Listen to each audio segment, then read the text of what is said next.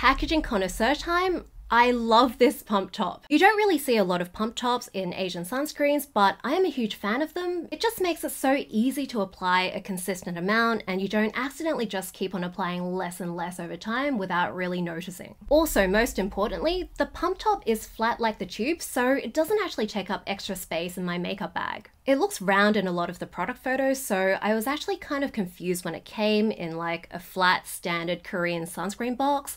I thought maybe I was thinking of the wrong product because I'm really unobservant, and that explains a lot of things in my life. I don't know why flat pump tops aren't more of a thing. This just makes so much sense to me.